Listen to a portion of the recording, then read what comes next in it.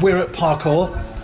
Just a few days ago, this was the scene of TNS's 3-1 victory against the Slovakians. You've had a few days to reflect, Scott. What are your thoughts now?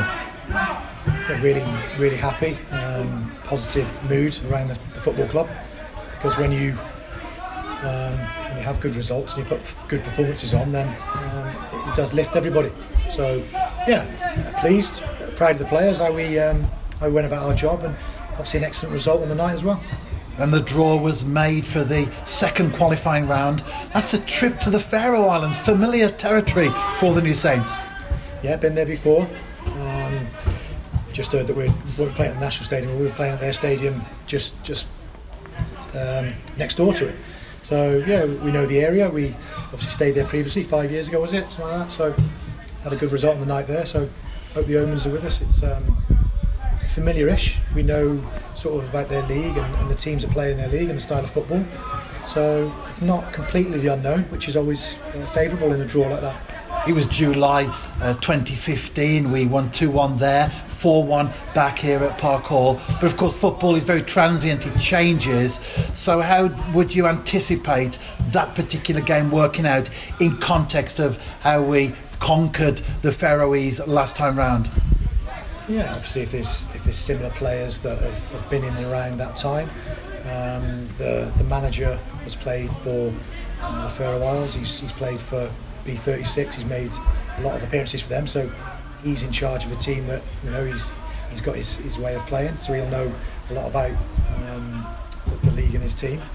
They've got a Danish boy. I think they've got another nationality, but they're mostly made up of Faroese players who are local to that league as well. So they'll have a good togetherness. They'll be strong in position. You know, you can't take any team for granted that either win the league or come second or cup winners in their league. So yeah, we'll be doing the homework today and tomorrow.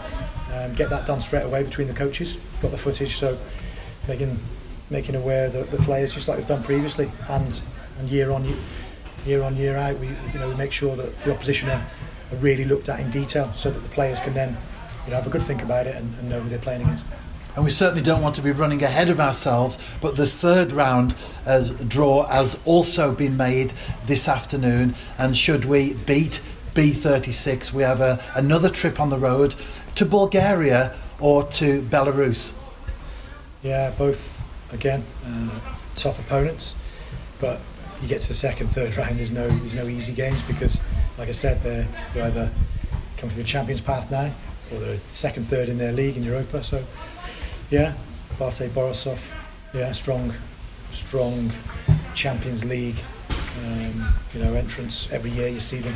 And CSK Sofia, we've already played them. I played in the game against them away and home, so I'll know a little bit about obviously the team and where they play at the National Stadium. I think if they still do play there. So yeah, tough opponents, but we're not looking at that yet. We're looking at preparing for, first and foremost, friendly Saturday, Barrytown the week after, and obviously the Thursday after that, the Faroes, Wednesday after that.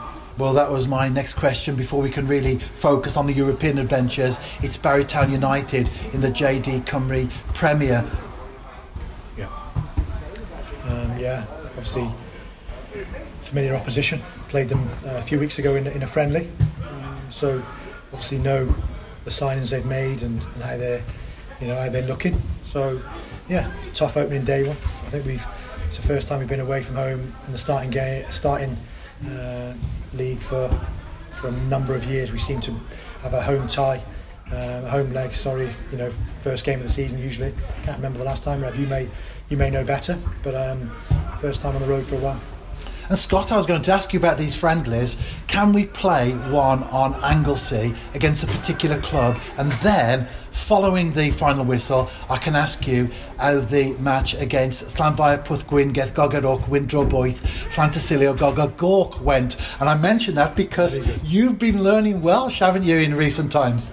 I have, yeah. I'll have to practice a little bit to do it on the camera and stuff, but yeah, I have. I enjoy it.